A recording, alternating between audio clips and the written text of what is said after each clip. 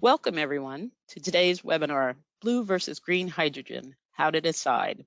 This webinar is presented by Strategic Decisions Group. And now I'd like to introduce today's first speaker. Dr. Sang-Won Kim is a partner with Strategic Decisions Group and head of the Global Energy Practice. Sang-Won, you have the floor. Thank you, Trudy. I also want to extend my own welcome to all of you joining us online today. I would like to introduce my co-speakers who are joining us today. Mr. Einar Svensson, he is a principal with Strategic Decisions Group.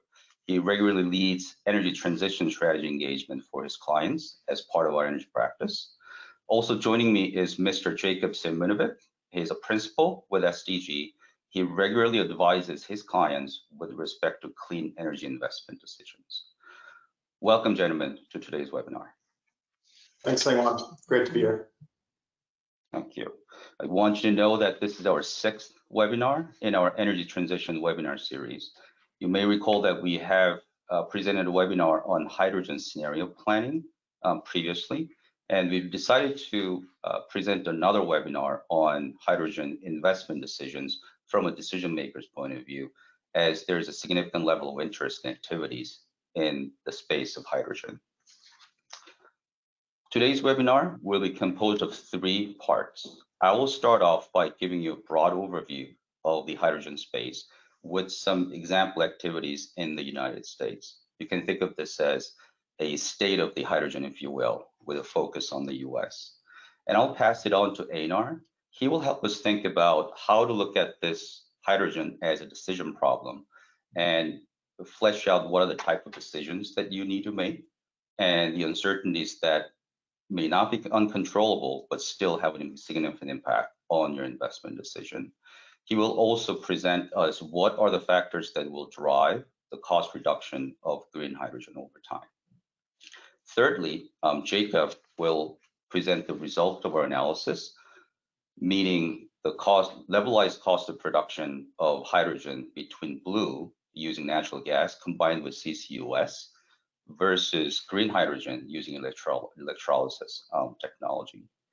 He will also help us understand how the regulatory incentives that exist in the US, such as Inflation Reduction Act, affect such economics between the 2 sources of producing hydrogen. As we begin, we want to get to know you a little bit. So please answer this poll. You may be involved in developing hydrogen technologies, such as the latest technology in electrolyzers, or finding ways to compress the hydrogen better to enable the transport.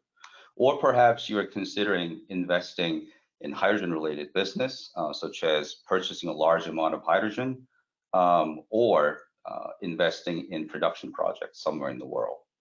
Or perhaps you're interested in broader hydrogen economy, or your interest perhaps in broader energy transition, and you are curious about the hydrogen on the topic today.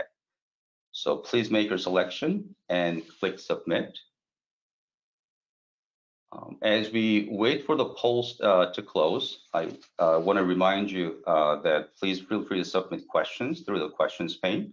We will try to monitor, answer them as many of them as we can throughout the webinar today. I noticed that there were a lot of questions and topics that you have submitted as you registered for this webinar. I believe we will be able to address many of those topics and questions throughout the webinar today, and we'll do the best we can to address those during the webinar. All right, Trudy, I think we are ready to close the poll. Thank you. Okay, good. It looks like you're mostly interested in broader energy transition, but a fair amount of you actually are involved in hydrogen value chain. That's great to hear. Welcome again. Let's move on. Okay. Oops. All right. For those of you who have been attending our webinar series, you may be familiar with this graphic. What I want to remind you is that you want to understand energy transition as an ecosystem or evolution of the ecosystem of these 5 different players. at the very basic level, there is a transaction between energy producers and consumers. So whether as an individual, we want to charge our iPhone, or as a large ammonia producer, they need a large amount of natural gas to make their products. There's a consumer who needs certain kinds and amount of energy, and energy producers are in the business of providing or meeting their needs. There's an important role that policymakers or governments play because of the fact that energy is such an integrated part of our individual daily activities or industrial production. So they may regulate emissions from the industry, or they may provide incentives for energy producers invest in lowering the carbon emission of their products. We need technology solutions to help us continue to lower emissions in energy producers producing lower carbon products to provide to customers to make them more affordable and accessible. We may disagree on the pace or even need of low carbon world into the future, but I think we can all agree that it would take an enormous amount of investment to get even close to a net zero future by 2050. So there is a large role for financiers to play, whether it is them investing in early stage technologies or investing directly in low carbon projects in the early stage. So that's the ecosystem of energy transition, and how these different players make their decisions and how the interplay would evolve over time will determine the pace and the outcome of energy transition. And I would make an argument that hydrogen economy evolution is such a great example of this framework. There are almost 50 countries in the world that have established some level of hydrogen, national level hydrogen policies, given that it requires enormous amount of infrastructure that need to be developed and to address the gap between the current cost level and where it needs to get to. Energy producers need the confidence to be able to FID their projects with commitment from the consumers who are willing to adopt the low carbon hydrogen in the early stage of the market. We still have a long way to go for the technology providers to continue to reduce cost of electrolyzers and other related technologies to make hydrogen more economic and affordable to produce. And finally, we need financiers continue to provide the funding to make the evolution of the hydrogen economy happen. Now let's get to the specifics of hydrogen. These are the charts from International Energy Agency's seminal report on net zero by 2050, where they laid out what it would take to achieve that net zero goal by 2050.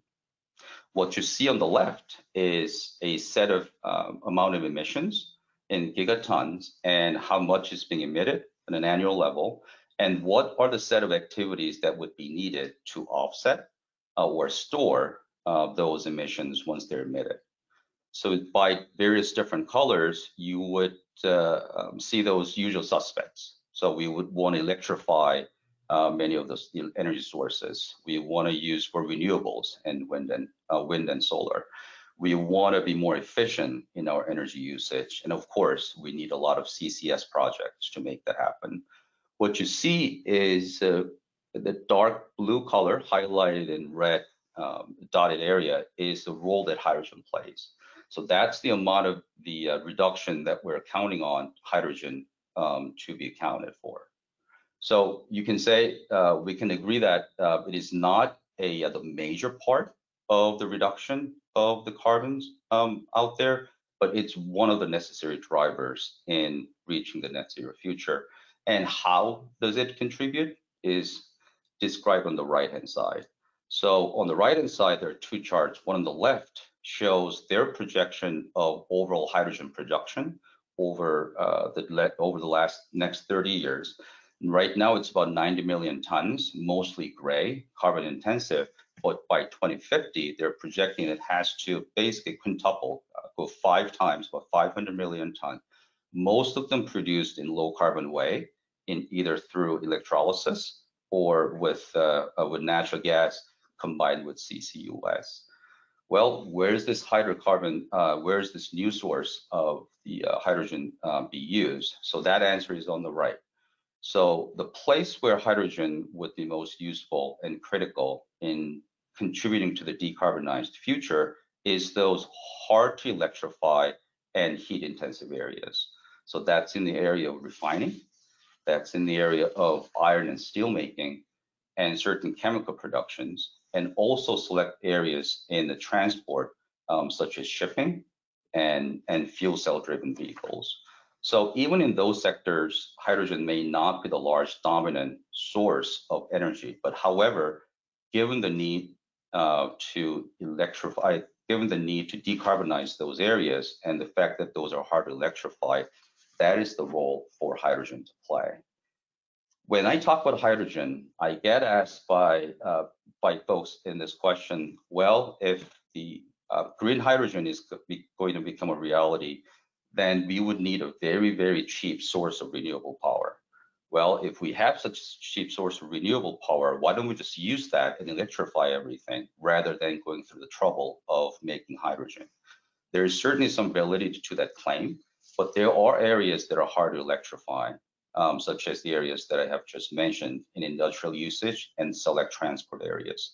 And that's the opportunity for hydrogen to play in. We will talk a little bit about the state of activities in the US. So you're looking at a map of the activities that are represented by dots, either early stage projects or any kind of the hydrogen applications that are happening in the United States. So this is from a source called Hydrogen Forward. This is a publicly available source. So they have collected all of the announcements or project or application activities that are happening in the United States and categorized them into three different buckets: research, deployment, and opportunity. Where deployment category appears to be the most mature one, with the project operators and partners and locations identified. What we have found is that all 50 states have been represented in that list, with more than 340 applications or projects being mentioned. Some of you may know that US Department of Energy has announced a $7 billion grant program last year to support the development of hydrogen hubs, up to 10 of them in the United States. The first round of application have received about the 79 applicants, almost 80, represent all 50 states. And when they tallied up implied capital spending from the application, it was more than $200 billion. Of course, we suspect that not all of the $200 billion project will go forward, but there's enormous level of interest, certainly. And the third bullet is based on the research from Aurora Energy folks. Europe will no longer be the major source of electrolyzer capacity, installed capacity by 2025, in large part led by fierce activities in North America. Some of you may agree with me that was probably something that was unthinkable just a couple of years ago, where in the United States, hydrogen project was considered mostly a energy intensive afterthought for quite some time. Things have certainly changed in the US. We're showing select hub activities in the United States. This is certainly not all of them. I believe after the first round of about 80 applications, second round of applications were much fewer, but in a few dozens.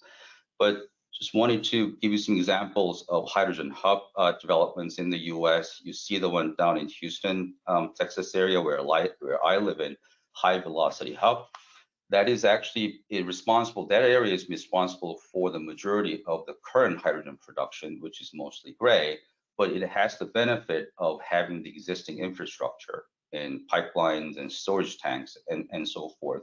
And naturally, producers and localities have banded together and submitted an application to get the funding from the US DOE to build a hub in that area. Another is, of course, California has to be represented. It's high-build Los Angeles. There's a plan to build the hydrogen hub using the green hydrogen. But then there are other places as well. You see the Hybrid project over in the Northeast area. It's basically a project to blend hydrogen, green hydrogen, into the natural gas pipeline so that it can be used for residential heating. And this is led by National Grid utility company. And again, over on the left is Advanced Clean Energy Storage Hub. It's based in Utah, where they are trying to leverage the largest salt cavern structure and use that as for major storage for hydrogen, just as we would build a natural gas storage. So activities are certainly happening in the US. So one more slide on the activities in the United States. Another publicly available source of US-based, actually worldwide, low carbon hydrogen projects is IEA, a hydrogen projects database. So we trimmed the list just to those projects that are located in the US, and we took out those projects that have been either decommissioned or in the demonstration project stage. And we found there were 92 such projects. One limitation with this data set is that they updated only once a year. So it was a picture as of October of 2022, but I wouldn't be surprised if this number has to increase dramatically when this gets updated later in the year. But we get some interesting statistics from here where actually the green is about 2/3 of the activities that are taking place in the US. And not surprisingly, most of the projects are under development as opposed to being operational. For those of you following the green space, would be interested in the choice of electrolyzer technology for the green. Although data was incomplete, certainly, for those projects, the IEA would identify the electrolyzer type. The membrane-based technology seems to be the most popular choice compared to alkaline, which is certainly more incumbent, more affordable technology at the moment. So that's something you can take away. And then I think it's really the last chart that shows the versatility and abundance of and opportunities with hydrogen. So the three major sources, current usage for the hydrogen seems to be production of ammonia, basically produce clean ammonia so that it dramatically reduces the carbon intensity of ammonia production, which may actually help create new market for ammonia, such as shipping and electricity production, or use it directly for electricity production, or use them for mobility applications, such as aviation or the fuel cell trucks and vehicles, and with some other industrial uses that we have talked about, such as refining, industrial, and other sources. So this is the level of activities that we see happening, and we'll certainly follow how this develops over time. I think we are now ready to move on to the next section, where Einar will discuss how we want to think about investment decision on hydrogen. Einar, please take it away. Thanks, Sangwon. Yeah, let's move on into how to think about decisions in this space. So obviously, hydrogen projects and investments are quite a complex decisions with a bunch of issues to consider. So just to name a few, as they pop up here, sort of anything from the input price of gas or renewables, how much is it going to cost overall, what financial incentives and regulations can it make use of, who's going to buy the hydrogen, how profitable will it be, what's the level of uncertainty around that. All of these are questions that sort of pop up, and the list just goes on and on. But as usually with decision making, we need to try to be sort of clear about what we're trying to do. We need to be clear on what are our decisions, which are controllable, what are the uncertainties, which are uncontrollable, things that can impact our value and outcomes. And also, and last but not least, sort of what do we actually want out of this. But let's talk about a few of those. In the decision space, there are obvious things like where should we develop our hydrogen project, assuming we want to do one? What technology should we use for producing hydrogen? So this could be sort of green or blue hydrogen. So if it's green, what type of electrolyzer? If it's blue, sort of what are we going to do with the CO2? If you're doing green hydrogen, should you build dedicated renewable sources? That may be because it's the best option. It may be sort of demanded by regulations even. What market should you target for the hydrogen production and how to secure that? So today, I'd say it seems the most, or at least the most mature projects have already guaranteed their offtake. So they already have a partnership or agreement with someone who will use the hydrogen if they're not using that themselves. I think in the future, maybe we'll see more of a market here. Partnerships, also, I think most players in the hydrogen space are sort of very active in partnerships, as risk is just so large that it needs to be shared along the value chain one way or the other. Okay, so that's some examples of what you can actually decide, but what are the uncertainties that are around? Of course, so depending on your technology, it's the price of the inputs into your process. What if you're doing blue hydrogen, what's the price of natural gas going to do in the future? And for green hydrogen, what's the price of the renewable power? And how will the two of those sort of develop over time? You need to think about the investments that you're making. So for green hydrogen, it could be electrolyzers, the main capital cost, and for blue, it could be sort of the facilities and of course the carbon capture. And as with all investments, you need to think about cost escalation, inflation, and so forth. And then of course operating costs, and last but not least, whatever incentives there are in place. So what kind of I guess in the US, can you make use of the 45Q and 45V credits? What are the local incentives? And also, as you may talk about, sort of are the green premiums to be considered and so forth. On the value metrics, I think the traditional ones are usually sort of financial, sort of what kind of NPV can you expect, and does the IRR meet your sort of thresholds and so forth. But of course, there's other metrics that sort of anything from carbon reduction, sort of, and also thinking about when projects will be online and so forth. So a lot of things that you want to measure and understand.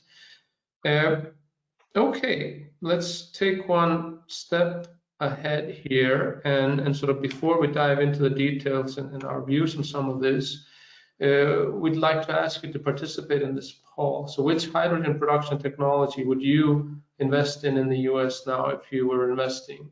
Would you invest in blue hydrogen, so natural gas with carbon capture, green using renewables, gray, brown, or black using coal and natural gas without any removal of CO2, or any other kind like pink, turquoise, or other? Please go ahead and select the one that you think is most appropriate for your current views. Okay. Thank you, Einar. While we wait for the polls, we talked a little bit about the level of activities with respect to hydrogen that are happening in the United States. We certainly did not want to alienate any of our audience from joining from the other parts of the world, although they still may be interested in the activities in the US. From what you've seen out there, how do the activities in EU, for example, compare to the activities in the US? So, as you said, I probably introduced, so I live in Europe and do most of my work there, and I think the demand for hydrogen and sort of the hype in some sense started to a large extent in Europe. I think there's more sort of these net zero goals and needs to, or sort of earlier declarations of those that have pushed for it. And we see, for example, I've attended conferences on hydrogen that have doubled in size between last year and this year in Europe. So there's a lot of appetite. But what I also heard and seen, sort of the IRA in the US came sort of out of nowhere somehow, and a lot of companies are shifting their investment focus in the US, at least in the near term, while the EU figures out what they're going to do. They have less. So there's less clarity on the incentives there. They have the hydrogen bank, which is more like an auction system. So you're not guaranteed to get something out of that. So I'd say, yeah, investment focus is a lot in the US right now. I feel like the demand and offtake is still stronger in Europe and Asia. So maybe you'll end up exporting quite a bit of what's being produced in the US there. Yeah, I wouldn't be surprised. I think we need a lot of off-takers for the hydrogen projects being planned in the US to the rest of the world. All right, thanks, Einar. Okay. And yeah, I assume we probably have, we can look at the results now, see how they played out. Okay, now this is interesting. So quite even on blue and green, and a few sort of outliers in the other, sort of gray, brown, and other. I'd say that, yeah, maybe not surprising given our sort of US focus. I think if it was done in Europe and sort of, especially last year, you'd see a more focus on green. There's some countries and some companies that sort of have more of a green focus over blue. But I think this is quite representative for sort of what's happening with the investments as well. Okay, so very good. Okay, now that we've sort of explored your views on this, let's have a quick look into how we can think about the cost structure and cost of the different types of hydrogen, and how they compare and how they may differ going forward. As per the name of this webinar, Green versus Blue, we'll talk about those two. So let's start with blue hydrogen, and sort of let's start here in the middle in the blue part. So a good way to compare the cost of different technologies of hydrogen, because they may differ in sort of how much capital versus OpEx and so forth there will be, is to calculate the levelized cost of the hydrogen. So that would be measured in dollars per kilogram of hydrogen. So pretty much the same idea and methodology as you use for a levelized cost of electricity. So you take the lifetime cost and sort of evaluate those with a discount rate and so forth, and are able to come to this unit. But let's look at the components. If we start at the levelized cost, obviously for blue hydrogen, you need to make some sort of capex investments in your hydrogen plant and processes. So I think that's straightforward. On the recurring cost or the operational cost, you can sort of a big component of that is going to be the input of gas. So what's the cost of the gas going to be? That's going to be primarily driven by what happens with the sort of price of natural gas in the world or in your region, maybe. But also there's another consideration, sort of depending on how you set up your processes and so forth. What's the conversion efficiency from gas into hydrogen? Not sort of to be forgotten, of course, if you're doing blue hydrogen, you need to both capture, transport, and store the CO2. And this can actually be a large chunk of your overall costs here. There's other annual costs, sort of just running the plant. There's electricity and manpower and so forth. But here on the right, sort of we've talked about sort of there's a lot of incentives that can reduce your costs. You can think about those as revenues or cost offsets. But for example, in the US, you can get the 45Q tax credit for the carbon that you store, and that can offset the cost of your whole system here. So as with other things, there's a lot of uncertainty with respect to some of this natural gas price, of course.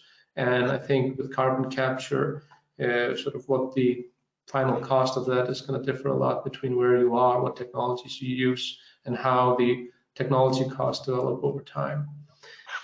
Now, so that was blue hydrogen. Let's have a quick look at green. And again, let's start at the sort of levelized cost of hydrogen. So what drives it? On the capital front, it's, you know, of course, sort of have a sort of plant cost and so forth, but the sort of one of the biggest investments that you make there is going to be in the electrolyzers. So how much are the electrolyzers going to cost is one question, but how much sort of the size of your electrolyzers or the number of them is going to be also driven by the capacity factor of your plant. Sort of, are you able to run your electrolyzer plant 24/7, or do you need to run it only when your renewables are running?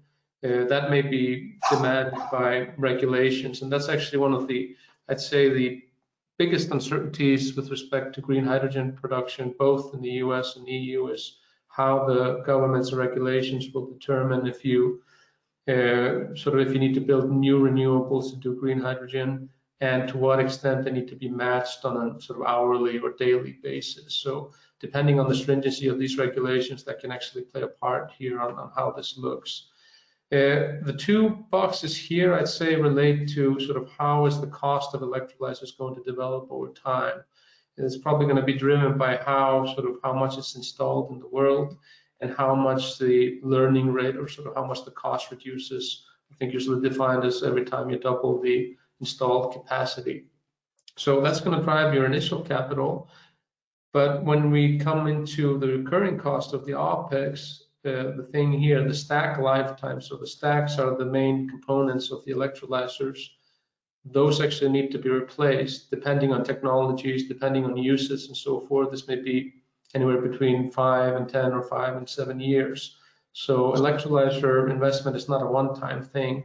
You need to essentially buy a big component of the system again every few years. So the cost development over time is of consideration as much as today's cost. The key input is electricity from renewable power. What's the cost of this renewable electricity going to be? And how efficient is your electrolyzer in sort of converting that electricity into hydrogen?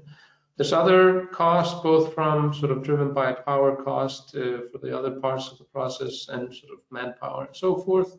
And in the same manner, there are going to be some financial incentives. For example, in the US, the 45V tax credits, which under the right sort of conditions can get you up to $3 per kilogram of hydrogen. Okay, so what are the key differentiators when we compare blue and green? I think the obvious ones, of course, are the key inputs, sort of natural gas versus renewable electricity. That's one. There's different incentives. In the US, it's maybe quite clear how they differ. In other areas, it's less clear in how that will develop. But another key feature is the different sort of, I'd say, new technologies or emerging and developing technologies. So for blue hydrogen, the cost of carbon capture and storage, and for green hydrogen, the electrolyzer cost. How is that going to develop? And we've chosen to dive a little bit deeper into electrolyzers as we've done some work in that space. So let me tell you a little bit more about that. As we discussed before, we expect the cost of electrolyzers to come down with time. And I think that's based on sort of just both common views and sort of several reputable sources here have provided forecasts on how they expect the different technologies of electrolyzers to develop over time in terms of dollars per kilowatt installed.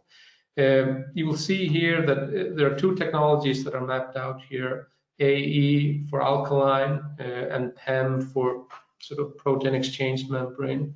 I think as Sang-Won mentioned before, alkaline is sort of the historical technology that we've been using for, I think, over 100 years. PEM is sort of more emerging, and I think the consensus today is that alkaline is probably cheaper, while PEM has some features that may be beneficial in certain situations. You require less space for it. It sort of there's less maintenance to some extent. And I think another really important feature, however, is it's a younger technology. So at least there are people and sort of companies that believe that there's more cost reduction going to happen in that space. And I should mention also that there are other technologies out there that are sort of coming into the mix. For example, solid oxide, which is a technology that is sort of more efficient if you have access to cheap sources of heat or sort of a waste heat that you're not using. It operates at much higher temperatures, but at higher electrical efficiencies. And there's also new technologies that are considered promising, anion exchange membranes, also some variations of these technologies here, sort of high pressure alkaline and so forth. So it's not too different from the sort of solar space or something maybe 10, 20 years ago, and sort of which technology will win, will they coexist, how quickly will the cost develop, all sort of to be determined and to be potentially reflected in any kind of investment decision. I want to conclude with just a few words on sort of why are we quite confident that cost reductions could happen in this space. So it is a new space. I think we expect sort of just to meet the appetite today that the global capacity of electrolyzer producers needs to increase 5 or 10-fold before 2030. And so it's obviously sort of growing exponentially, more or less.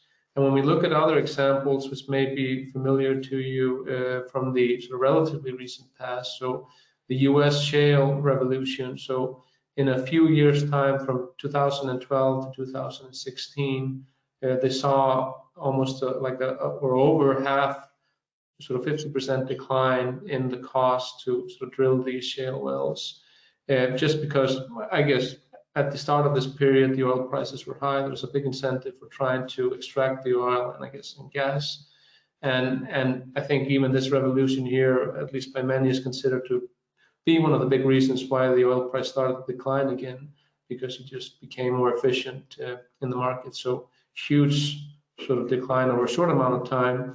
EV manufacturing, so it's not a long time. I think it's only sort of in 2018, a Tesla Model 3 was the first time it was sort of priced below 100K. But today you can go onto a website and order one for around 40K. So over a few years, that's really reduced. And another maybe closer in sort of technology space is the solar and wind, both of which in a 10-year time frame reduced in sort of cost per kilowatt by sort of 70% for wind and 90% for solar.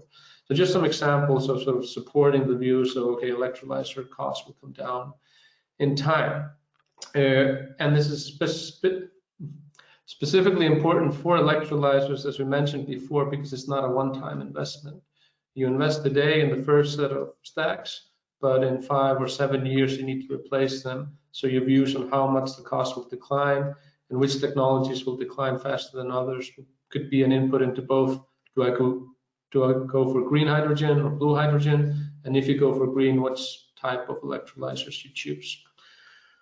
Okay, I'll leave it at that and transition over to you, Jacob, to tell us a little bit more about these costs. Thank you, Einar. So yeah, I'm going to pull it all together here and show you some projections on blue versus green hydrogen production costs in the US. Oops, let's go back here. Okay, so what you're looking at here is our projections for green versus blue hydrogen production costs in the US without subsidies. And maybe to just help orient you with the graph, this is levelized cost of hydrogen, which Einar introduced just a few slides ago over time. And you'll see pretty wide ranges for both the technologies. So green is obviously the green hydrogen, the blue range is the blue hydrogen range. So whenever we're tackling some of these long-term capital investment decisions, like a hydrogen production investment, we like to try our best to capture the uncertainty that's often baked into a lot of these investment decisions. So if I jump back to Einar's evaluation structure slide here, there's a lot of uncertainty in these investments. So for example, on green hydrogen, you don't really know exactly what the capacity factor might be for the plant, and that might change over time depending on how technology and the manufacturing scales up over time. On blue hydrogen, you don't know what your natural gas costs are going to be over the lifetime of the facility. It's a very volatile commodity that moves every day and every year.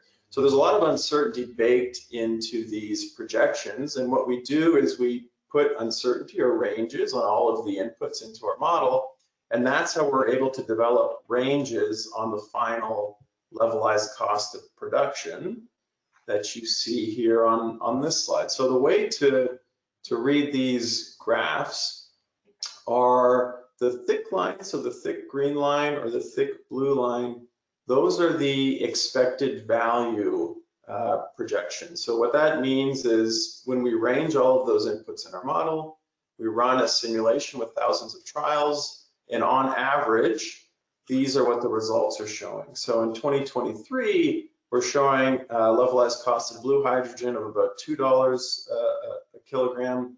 For green hydrogen, it's about $4 a kilogram. But there's really a lot of uncertainty in this, and that's what you see in the ranges. So the dotted lines, so the dotted for the green, the high and the low, those represent what we call the P10 or P90. So it's the 10th percentile or 90th percentile estimate. So what we're really saying is that in these shaded regions, about 80% of our estimates were falling in these shaded regions for each of the technologies. So for Green hydrogen, that's somewhere around $2.50 to $6 in 2023. For blue hydrogen, that's about $1 to $3 a kilogram of hydrogen.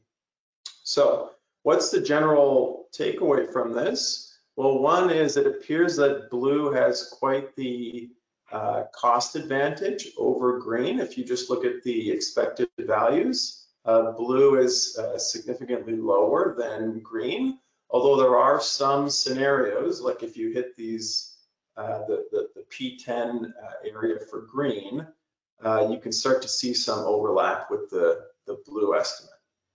But at least without subsidies, it looks like right now, blue has the advantage.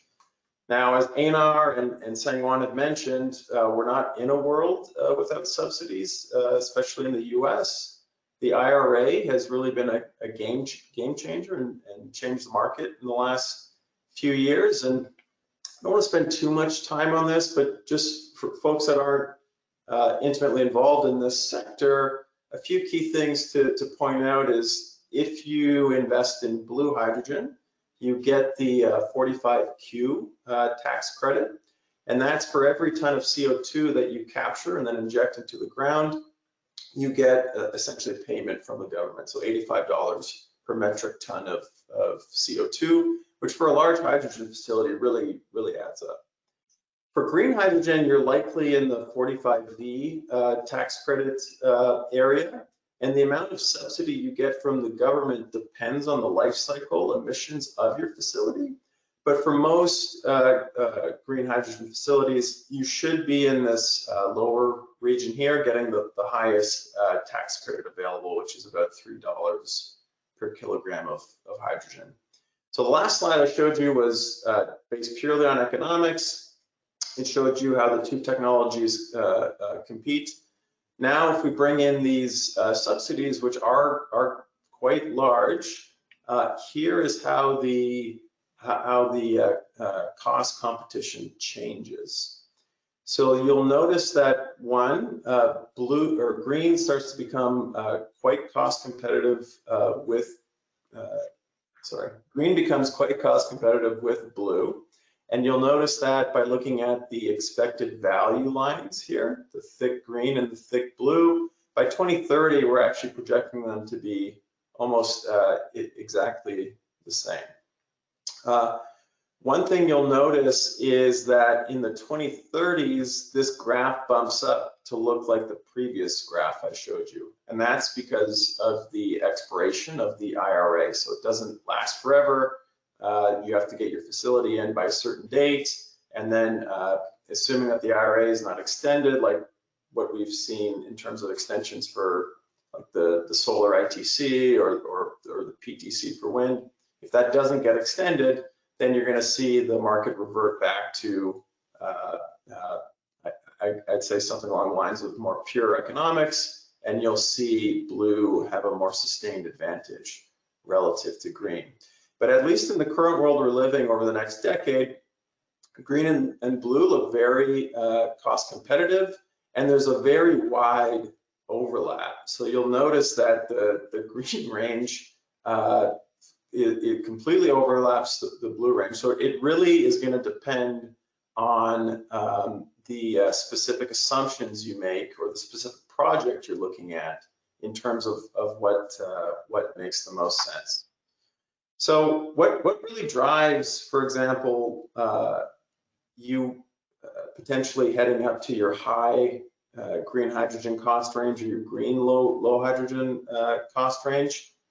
Well, that's where a tornado diagram becomes really helpful.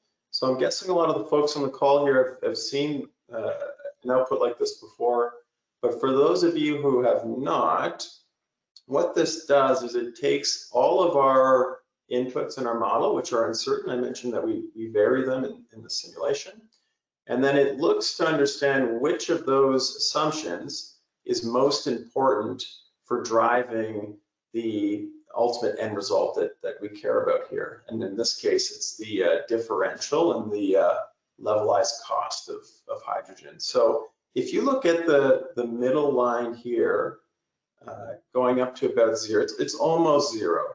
So what this is saying is that blue and green are essentially at cost parity in 2030. And that's just if we jump back to this graph, that's just the difference between the green and the blue line here in 2030. So they're about even.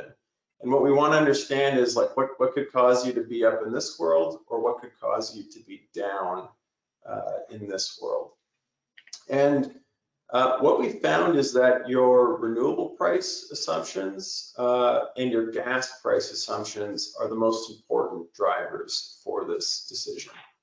So if, for example, instead of having a $40 per megawatt hour PPA to serve your electrolyzer at your green hydrogen plant, if, for example, you can get a $20 PPA, then that's going to really give green the cost advantage. If you're looking at a $70 per megawatt hour facility, or you've got lots of transmission and distribution charges to try to get hooked up, then blue is going to have an advantage. Same thing on natural gas. If natural gas shoots way up and you're in the $10 range over the next 20 years, it might be a little aggressive, but if you were to hit the $10 range, then green's going to have an advantage. If they stay really low, as they are today, closer to the $2 range, then blue is going to be quite cost competitive.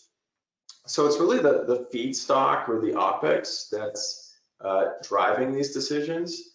Perhaps one finding that was interesting for me as I was first getting involved in the space is that it wasn't the assumption on the electrolyzer capital and the learning rate that was the most important. There's a lot of buzz in this sector about green hydrogen capital costs and how fast will they come down, and of course that's uncertain, no one knows, so we've ranged that using a learning rate.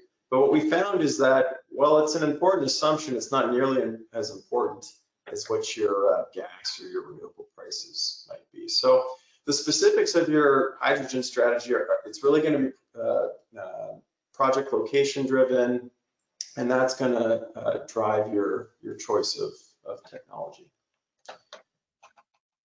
Okay, so we're just showing you levelized cost of hydrogen. Of course, when you're developing your hydrogen strategy or thinking about a blue versus a green investing, cost is not everything.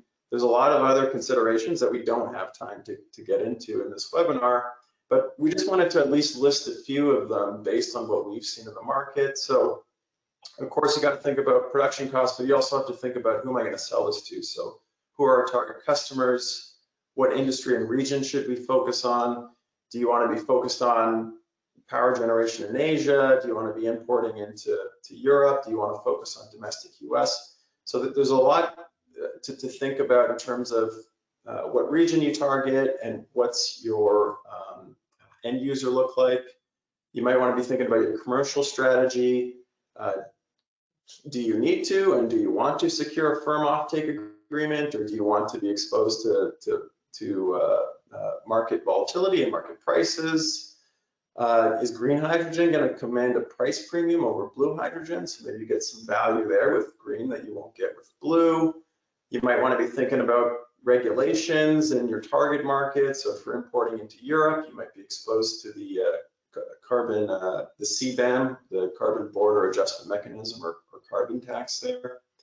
You might want to be thinking long term. So IRAs, next 10 plus years, but these investments take 5 years just to get potentially up and running, and then you need 25 or 30 years to pay them off.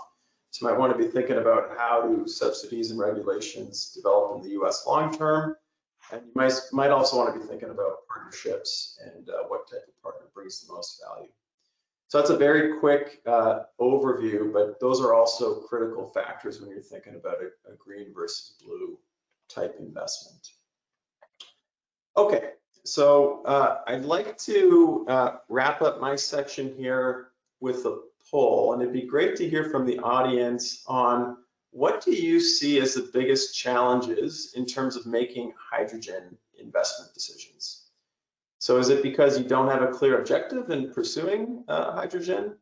Is it because it's hard to predict how the hydrogen economy will evolve? Is it because you don't see a way to make profits in that industry? It's just not profitable for you. Economics don't make sense. Or is it because you have too many opportunities to evaluate and choose from? Or perhaps there's just internal disagreement, so you don't have the internal support to really pursue a hydrogen investment in a major way. Okay, and I see the votes slowly starting to come in. Jacob, we're allowing 2 responses, right? The audience can select 2. Correct. Yes. Multiple choice. So while we wait for the results, you basically show the analysis of blue versus green hydrogen cost, and there's such a wide overlap between the two. Can we understand that hydrogen, the tornado diagram analysis as a generic location in the U.S., or do you have some specific project location in mind for that analysis? No, it's very generic. So if we think about our top 2 risks, the renewable prices between $20 to $70 per megawatt hour, that's probably indicative of different regions throughout the US and how they might trend over the next 10 years.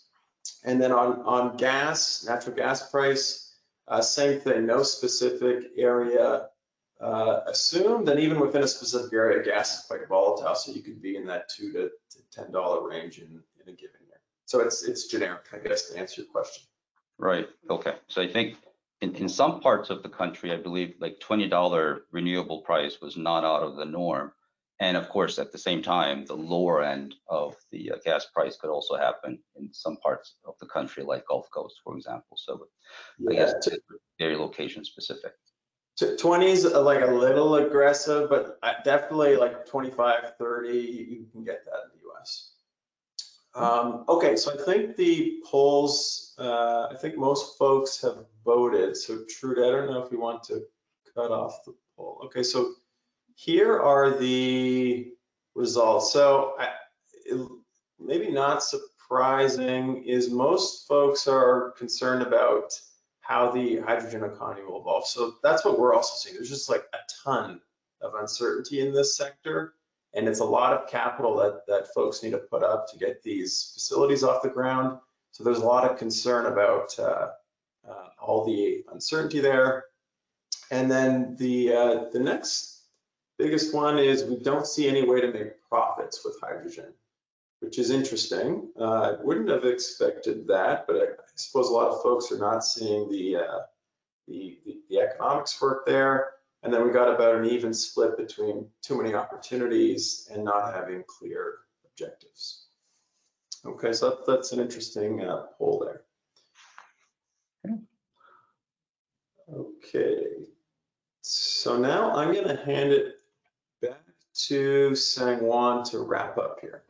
Okay, great. Thanks, Jacob. So we started off by covering the state of the activities with a focus on the US and how the regulatory incentives like Inflation Reduction Act, the HUBS program are really supporting activities. But as you have a decision lens on the making investment decisions on hydrogen projects, while the color is more of a label, but it actually has significance in terms of what technology you should use. And depending on which technology you use, or which location pick, or which market you target, you're actually facing some significantly different choices, and you need to think through those carefully. We talked about how the electrolyzer cost reduction over time may drive the changes in green hydrogen cost, and the fact that the economics of basically, I think that the conclusion is that there's no one size fits it all, basically in terms of understanding these hydrogen projects. It's location specific, and a lot of those project specific considerations need to be taken into account. I think we have a few minutes to address some of the questions, and I think I'm going to ask this both of you, Jacob and Einar. There were a lot of questions about the prices. So we talked a lot about cost, but how much what is the price level for this hydrogen with low carbon, and is there a certain price premium that is being willing to be borne by the customer, and also how we should think about these price premiums? So I'll ask Einar first, get your thoughts, and then come back to Jacob. Einar? Sure. Yeah. I think in my work in Europe, we definitely see green premiums being a key consideration for hydrogen investments. So just to name an example, in the shipping industry, I believe all the companies offer products where you can sort of buy a certificate of green shipping. And so the way that that's priced, the underlying price that companies are paying for that is it exceeds $100 per ton of CO2. So that adds up into the economics of the user of the hydrogen, because they may also be avoiding carbon tax and so forth. And why are companies willing to pay this green premium? My, at least, sort of digging into it, I think it's primarily driven by companies and corporations setting net zero goals with the science-based targets. And because for a lot of companies, they need to start focusing on scope 3 emissions if they do it, sort of if they do the science-based targets. If a certain proportion of their emissions are scope 3, they need to address them right away. And if they're shipping their products, for example, they just need to reduce those emissions and are willing to pay for that. And that's just one of many examples. You also see some in steel and others. The big question is, how will that develop? What proportion of people are willing to pay that, or companies, and so forth. Okay, great.